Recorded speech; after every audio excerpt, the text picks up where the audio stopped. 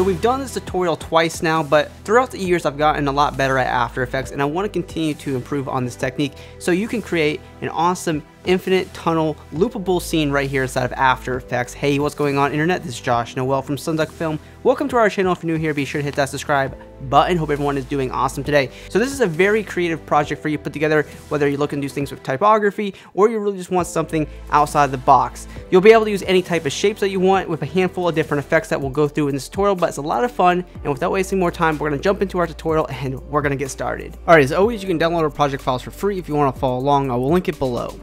So here we are, we have an empty composition. The first thing we're going to do is create the shapes that you see here. So what we're going to do is come here to the top and we can grab any shape tool that we want. I'm going to grab the ellipse tool. Make sure you click on the word fill, set it to none, and click OK. Click on the word stroke, set it to solid color, click OK, and you come here and you change your color to pretty much whatever color you want to use, and click OK. And we'll set our stroke width to 10. Alright, so then what we want to do is make sure we turn on the title action safe so we can see where the center of our comp is. So once that's right in the crosshair, what we can do is click, hold down Control and Shift, and draw a perfect circle like so, and that's that. Alright, then we'll come here to add, and we'll add a repeater. And we'll come here, repeater 1, open it up, go to transform repeater 1, set the X position right here to 0, and then we can bring down the scale. And that's cool. And we can maybe scale down a little bit more, and we'll come here to the number of copies and we can increase that. Alright, pretty simple, right? So then what we want to do is come here to offset, and we'll all click the stopwatch, and we'll type in time -0.5. So what this will do, it'll animate this forward towards us, and we'll have this infinite animation. Just increase the number of copies, and that will allow it to go on for a lot longer. So now we have one shape in here, and that's looking good, but I want to add, say, another shape into this. So what we could do is simply we could just copy the repeater effect for now, so we don't have to do that again. Then we'll come here and grab the pen tool right here at the top, and you can change your color. We'll bring the stroke width down a little bit to 5. And with our title action safe here, we can see what the center of the comp is. And simply what I'll do is I'll click the point here at the top at the crosshair, hold down Shift, and click the point down here to the bottom, so we know that's like in the center, and that's looking good.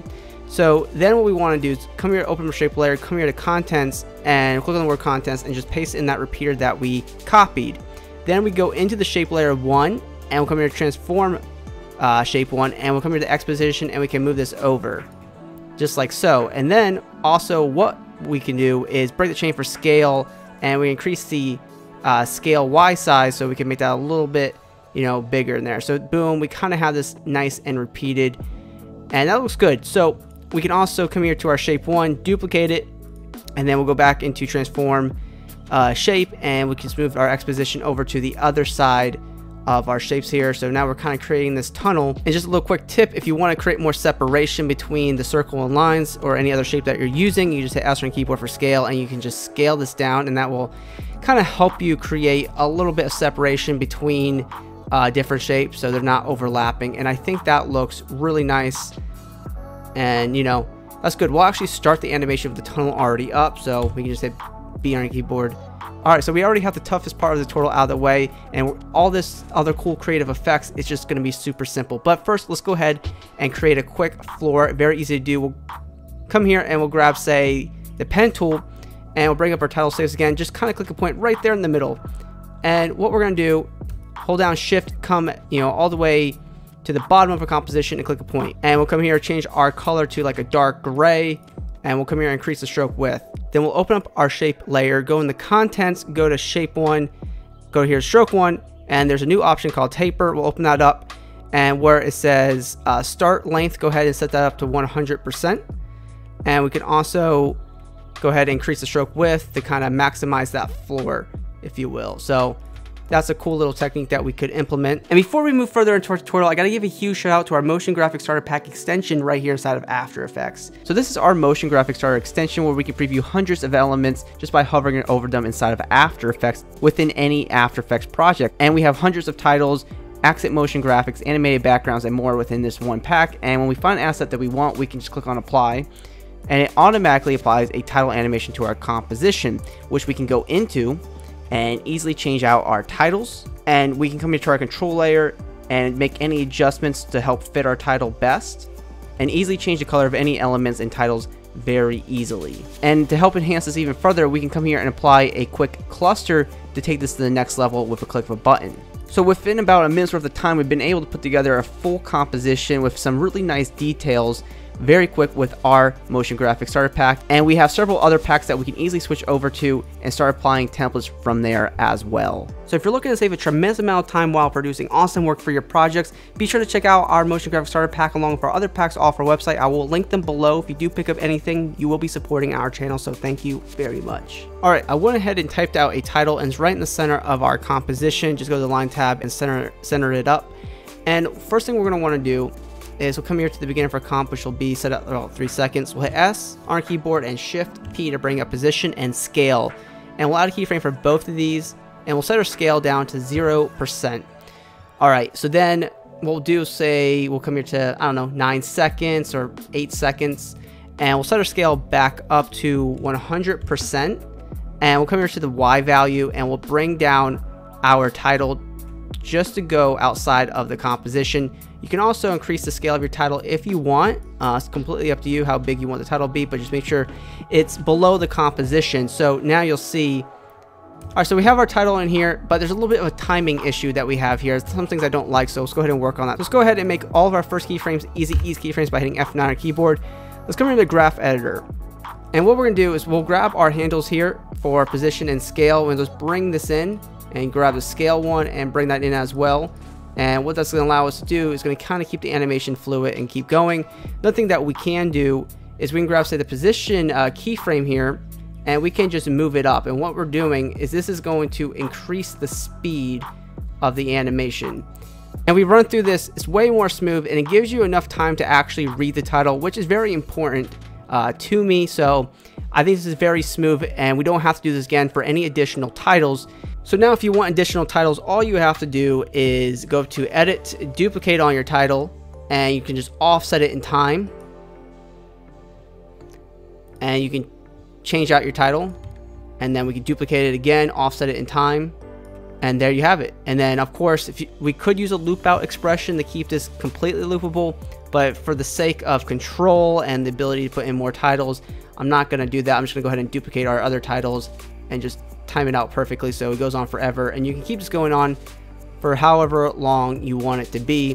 So that is a really cool way for you to add titles into your comp. Alright, we got the bulk of the tutorial out of the way, and now we can do all the creative effects as you see here. So what we're going to do is go to layer, new adjustment layer, and we'll bring this layer underneath our titles, and this is going to be our glow layer. So what we'll do is go to effect, perspective, and first we're going to grab drop shadow. And we'll set our distance to 0, and on top of that we'll increase the softness to about 50, and we can change the color to whatever primary color that you want. So we're gonna do like an orange here. I can just kind of just select our shape that we originally had, and this will create a very nice glow around our composition. Then we'll go to effect, stylize, and then we'll just grab glow, and we'll set our glow threshold to 100%, and we'll come here to glow radius, just bring it up by a little bit, and we'll come here to glow intensity, set it to 2. Awesome. We'll go ahead and duplicate the glow effect. So now we have 2 in here, and this time around we'll increase the glow radius to 120, around that area, and that should be good. So now we have a pretty nice glow effect in here that looks nice. Alright, so when you have your glow effect in here with everything done, we'll go ahead and grab all of our layers, go to layer, pre-compose, and we'll just call it elements. So the first thing I want to do is add a very nice blur effect here to the center. So what we're going to do is go to layer, new adjustment layer, and we'll just call it blur. Then we'll go up to effect, blur and sharpen, and we're going to grab camera lens blur. And this will do a very nice soft blur to the entire composition, but I don't want to do that. So I'm going to come here and grab the ellipse tool, and we'll bring up our title action saves again, and we'll simply just draw a perfect circle. Hold down Control and Shift on your keyboard, and we just want to blur out the background here. So we'll do that, and then you can hit F on your keyboard for mask feather and feather this like crazy. And if you want to cheat this a little bit so the titles don't get blurred out, you can just grab like that bottom point and bring it up, and that should be fine. And so that's going to keep the background blurred, so a little before and after, that looks really nice. Alright, so let's go ahead and create another adjustment layer. This time around, let's go to effect, noise and grain, and let's just add noise. We can set this up to like 10%, uncheck use color noise. I think that looks really nice, and that will add on to the other effects that we're about to add. So let's also go to effect, distort, and let's add one of my favorite effects called CC lens. And you already get something really trippy here, and I think that's awesome. But let's come here and let's increase the size up to like 100, a little past 100 here. And, you know, that'll kind of warp out the tunnel by a little bit. And then also, if you want, you can also go to Effect to Store and add an optics compensation. And for this, we can increase this to like 120-ish. And then then check on reverse lens distortion. And that'll take the effect even further. You can use one of these effects or both of them, or, you know, you get different looks for each one. So I challenge you to please take a look at this and see if it works for what you're looking to do. Just some cool optional effects for you to use. The noise is optional as well. But this is the creative effects to it and really takes us to the next level. Now, one other element that I'd like to apply is a stock asset, which you can download for absolutely free from Premium B. I will link it below. You get a full pack of these. This is just a light and dust element. I love using these. I've been using these for years. It's just a free pack. I'll bring it into our composition, and I'll set our blend mode of this layer down to screen. And nice, you get this extra element in here. We also go to Effect, Color Correction Curves, and we can just kind of darken this out by a little bit, and we can just quickly change the color of this asset to kind of match, you know, whatever look we're looking to do here. So go ahead and just play with these channels, see what we can come up with. Maybe I'll go more of the purple look. So if you've been following along, this tutorial I shot something very similar to this. This is without the optics compensation effect. This is just a CC lens.